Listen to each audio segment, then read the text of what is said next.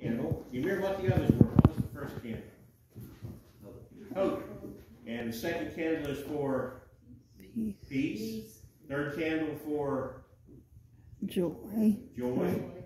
And the fourth candle today is the candle of love. We also lit the Christmas candle because we don't get to light it here very often. And so that is what today is for, love.